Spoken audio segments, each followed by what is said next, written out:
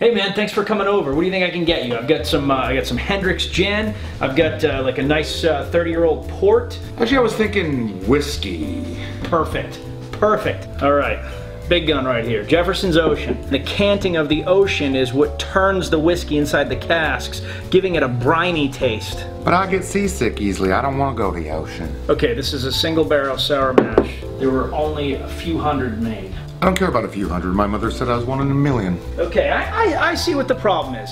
You're more of a Scotch guy. This is an Aberlour Abanad.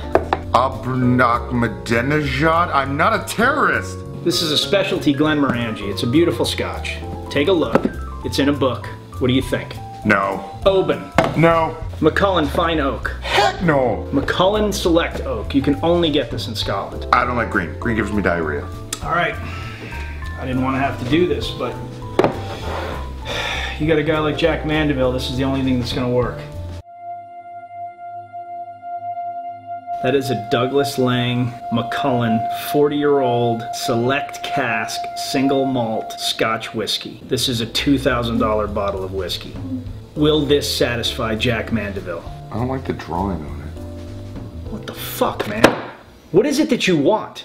I was thinking something a little more on the violent side. Violent? Well, whiskey. Well whiskey. Yes. No. Let me stop you right there. No Ranger Up glasses touching that.